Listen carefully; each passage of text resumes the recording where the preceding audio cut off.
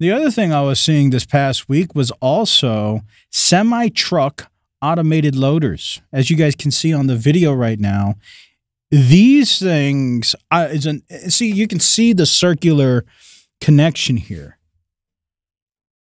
The warehouse is organized by the forklifts that are autonomous, which you guys are seeing right now.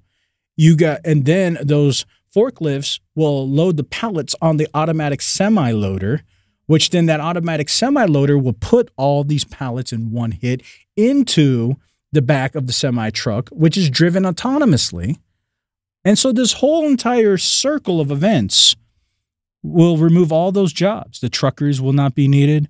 The pallet loaders will not be needed. And the semi-truck loaders will not be needed. The warehouse workers will not be needed. This AI takeover is happening. It's not just coming for janitorial work.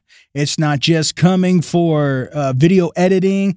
It's not just coming for, look, man, your accountants are going to be gone. They can do all the math, the data analysis. Everybody has to realize it's gone. If semi-trucks are fully anatomically correct and autonomous, why aren't we looking at Optimus Prime here?